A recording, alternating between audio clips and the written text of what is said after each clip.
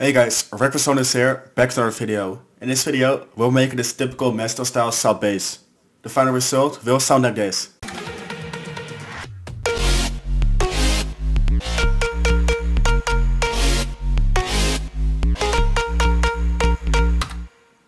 So let's dive into the preset. If you want this preset, make sure to check Future Bounce Volume 2, I will link it down below. So now let's dive into the bass. It sounds like this.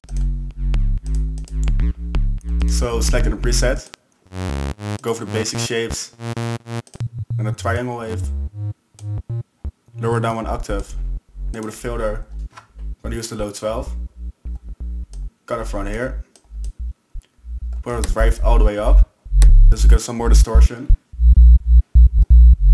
shape envelope 1 like this, a little bit of release,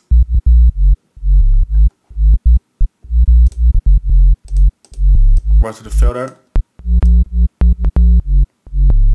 just like this. Then shape envelope 1, sustain it all the way down, cut it from around here, and some release as well. Just like this. Then enable the sub oscillator, stick direct out. This will give the clean signal, so lower down 1 octave. And now let's dive into effects. First of all, distortion, tube distortion, little bit of drive, and lower down the mix. Just like this. Then add some OTT.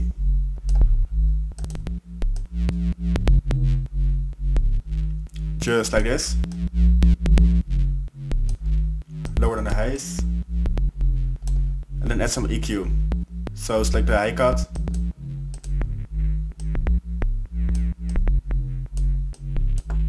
And select the bell filter.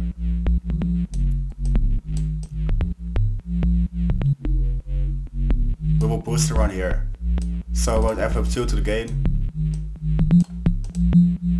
Select one way out. And just give it a little bit. Just like this. Then to finish up the sound, select the mono, legato, always, and portamento. Just like this. So put the volume a bit up. So there you have your Mesto style sub bass. So if you like the video, please leave a like. If you want to see more, hit the subscribe button. And I'll see you in the next video.